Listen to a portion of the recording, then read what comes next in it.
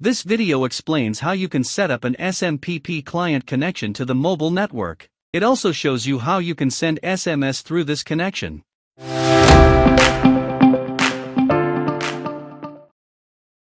We are going to use Ozeki SMS Gateway to set up an SMPP client. Then we will use it to send a text message to test it.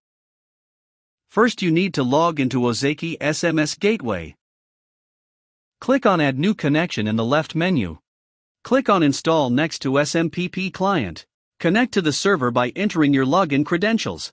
Type your IP address next to host. Then enter your username and password. Finally, enter the telephone number of this connection. Click on OK to continue.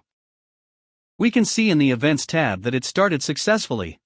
Now we can head over to the Test tab and send a test SMS. Type in the recipient's phone number.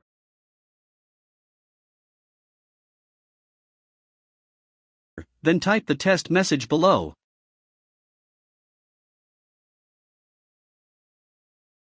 Click on the Send button to send your message.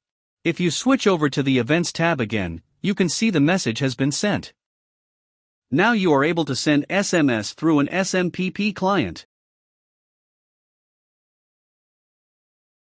Head over to OzekiSMSGateway.com to download the software.